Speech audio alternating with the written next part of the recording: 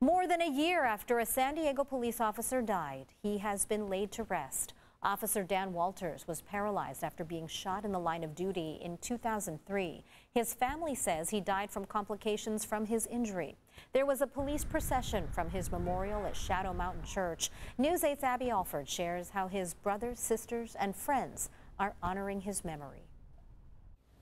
Officer Dan Walters passed away last year, but his brothers and sisters wanted to make sure that he had a memorial with full police honors.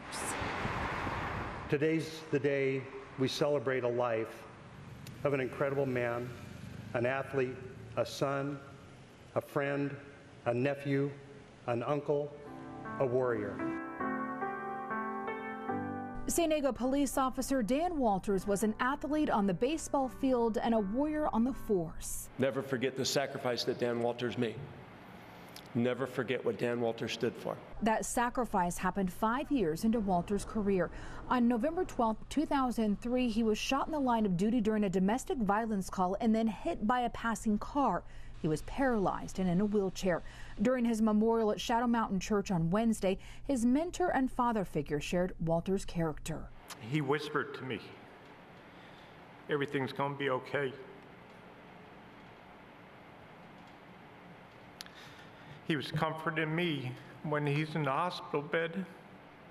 Before Dan became an officer, he played in the major leagues. His career ended when he suffered a spinal injury while catching for the Padres. He always competed, and he wanted to be where the action was. Dan was 53 when he died in April 2020. His family says it was due to complications from his injury. His funeral was put on hold because of the pandemic. Over a year has passed since his death. And while time buries the pain we feel, we will never forget you or the times we are blessed to have you.